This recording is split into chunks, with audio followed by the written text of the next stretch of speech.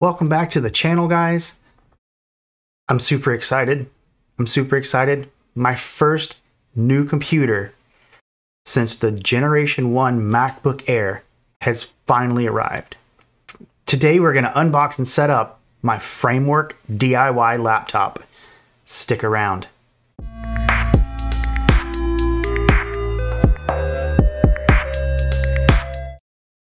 Okay guys, so here's the box that the Framework laptop shipped in. All I've done is cut the tape open. So let's see what we've got inside. Yay for some deflated shipping material. We have an envelope filled with my hard drive. I opted for the 500 gig.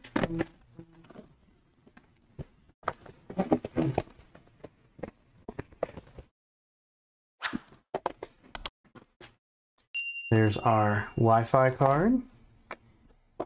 And here are the 4 modules: USB-C, HDMI, USB-C, and USB-A that I purchased.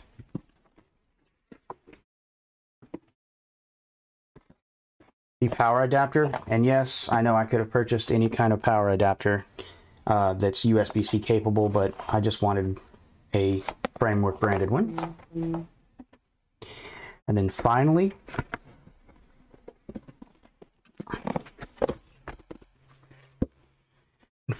the Framework laptop.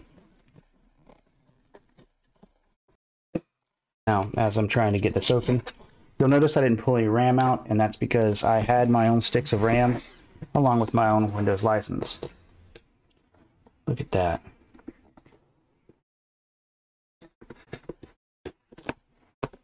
Now this is the DIY model, so I will have to put all the parts in myself, but there's some Framework stickers, Framework how to pull the bottom of the computer off so you can get to everything.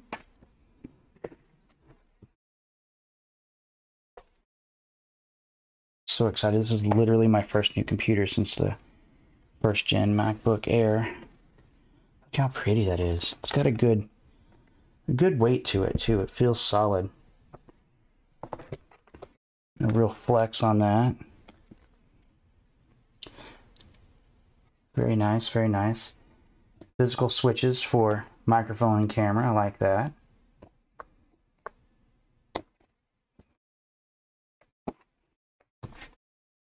Pretty nice. All right, on to the setup.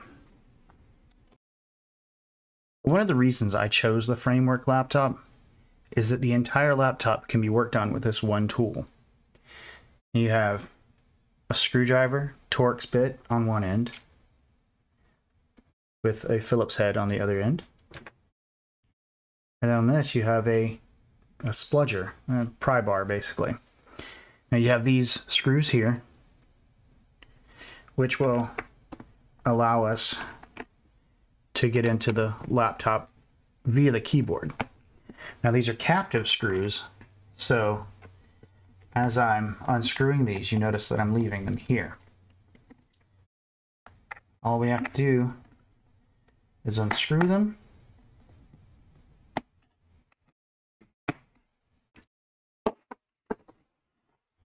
flip the laptop over,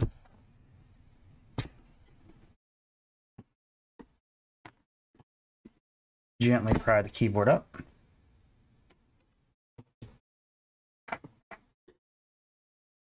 Pull on that right there. And now our keyboard, along with the fingerprint sensor, comes out. Now, everything is wired to the touchpad here and out through there, which is where our fingerprint sensor goes. All those wires come into here and then loop out through here to the main board. We've got a place for storage here, RAM here, and our Wi-Fi card goes here. And you can see all these little QR codes everywhere. All of these parts are replaceable by the end user, which I think is super cool. even if I wanted to replace this whole motherboard, all I have to do is go on Framework's website, find a new motherboard, purchase it, take out a couple of screws, and put it in. I'm going to start with the Western Digital Black SN750, which again I went for both the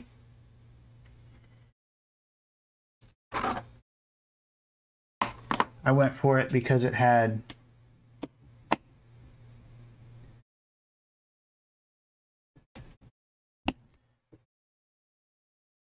I opted for this drive because I currently use a 500 gig. I currently use a 500 gig stop. Now I went with this because I currently use a 500 gig drive on my computer, and all of my important videos and the such for YouTube are stored elsewhere, so I don't really have to worry.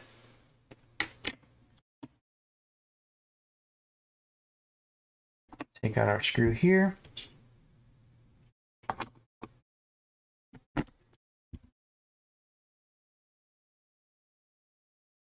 The screwdriver is magnetic as well, which is super helpful. And there you go. Hard drive installed.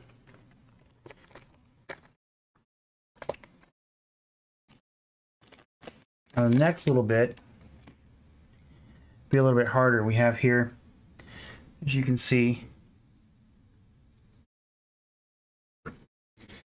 we have another screw with a mounting bracket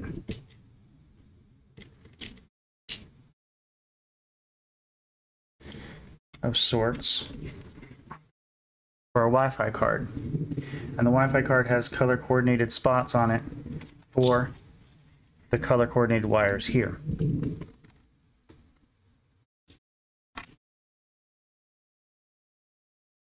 Just a matter of installing it there.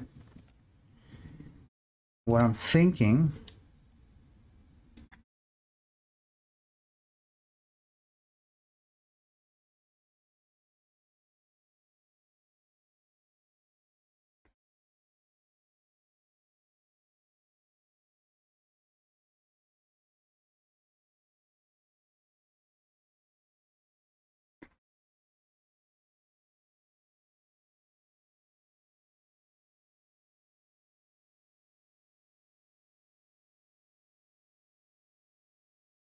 got installed here.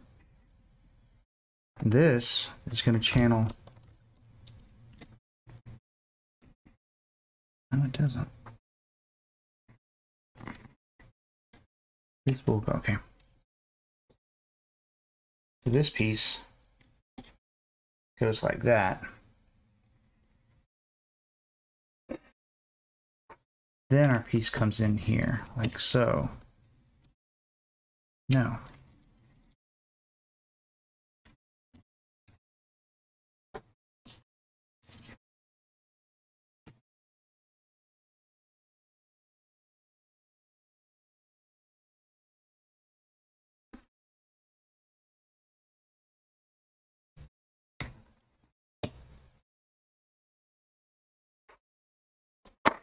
Well, this might be something I have to figure out later, as I didn't see any instructions for it. So we're going to install the Wi-Fi card like so.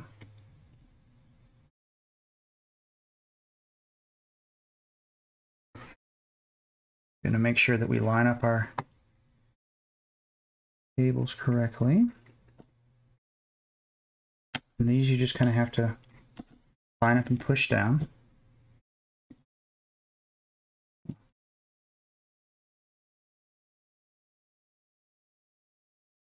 Tuck the cables back into their little homes there.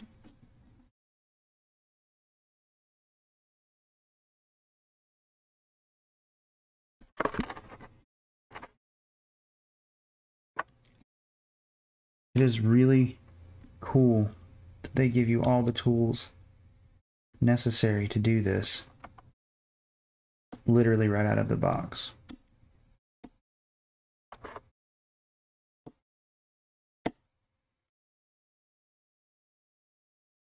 There you go.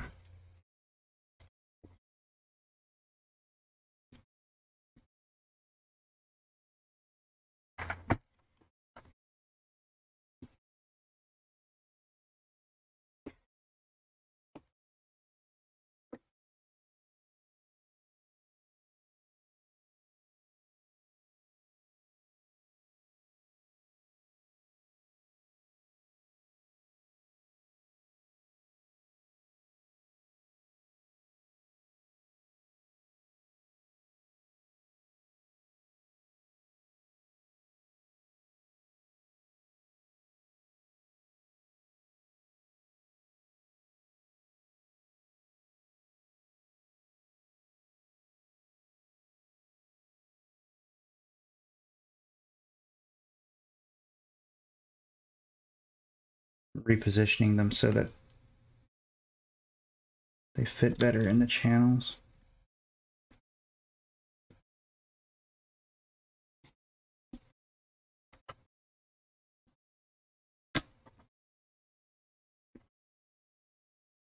Now, if you've got one of these computers already and you've had to do this yourself, let me know in the comments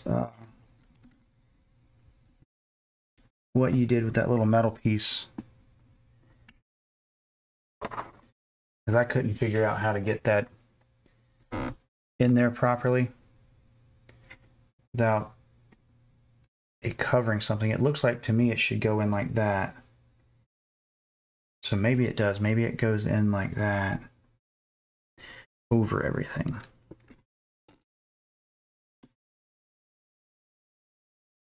But again, if I am wrong in what I'm doing here, let me know in the comments down below. I'd love to hear from you. But this is what we're doing till I can find a better way.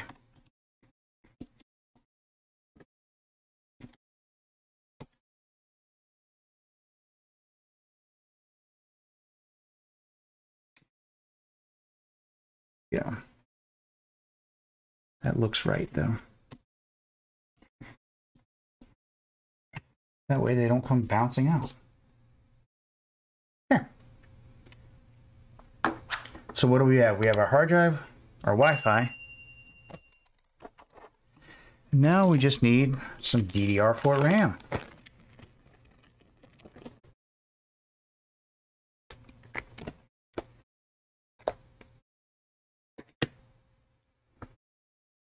You can see you just have to line it up here.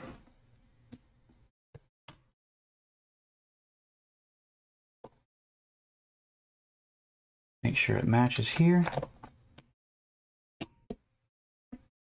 And that's all there is to it. We've got hard drive, Wi-Fi, and RAM all installed. Now it's just a matter of putting our cable back in place.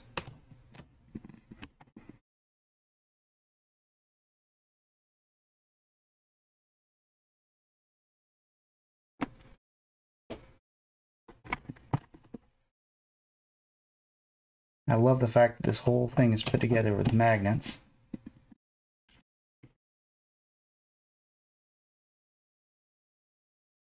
Close the lid, turn it around, tighten our screws.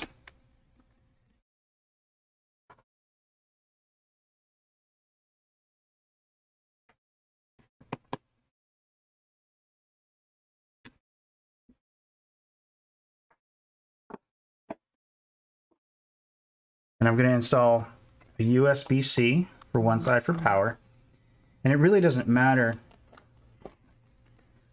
what you install because I think these are all hot swappable. So I want my power to be routed on the right side.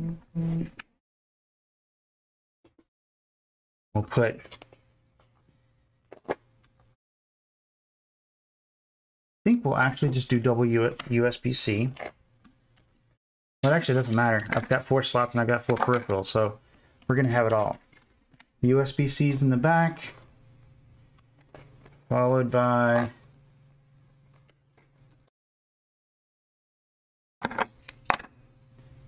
USB-A,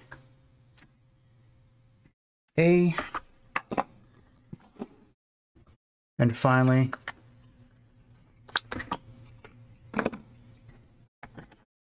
our HDMI. Look at that right there. It's so cool. All I've got to do now is install an operating system. I have installed all of my peripherals. I've installed a hard drive, a Wi-Fi module, and RAM in the Framework laptop and buttoned everything back up. Now I need to proceed on to the next steps, which is installing Windows 10 and dual booting to Linux so that I can have my same setup that I have on the current X1 Yoga ThinkPad that I've been using to make all these YouTube videos. I'm very excited. It's my first new computer. Let me know in the comments down below if you want to see the process that I go through to set up the operating system. I will have a video coming up after I've gotten a chance to use this computer and play with it some. Going forward, my videos are all going to be edited on this machine. The X1 ThinkPad has been a good computer, but I'm noticing that as I start adding more and more content into my videos, it's taking longer and longer to edit and render the videos. So I'm excited to get going doing this. If you have any comments or questions about the Framework laptop or anything else you've seen here, please let me know in the comments down below. And I thank you for watching. Have a great day.